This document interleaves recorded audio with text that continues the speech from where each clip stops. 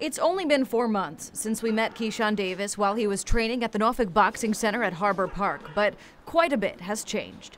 And it got postponed. I was just so hurt, honestly, and just hoping they'll unpostpone it. Davis was at the Olympic Training Center in Colorado Springs when the coronavirus started rapidly spreading across the country. He and his teammates were disappointed when they learned the fate of the 2020 Games.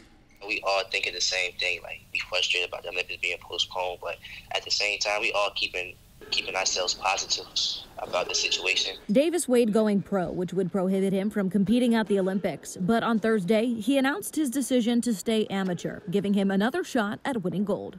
You have the whole world watching, the boxing community and outside fans, so winning that gold medal, have all them eyes looking at me and knowing who I am winning the gold medal. Can't get no bigger than that. He wants to give back to his community once the pandemic is over, and he has some advice for younger athletes. Y'all just stick to your dream, and if your dream is going pro, go pro.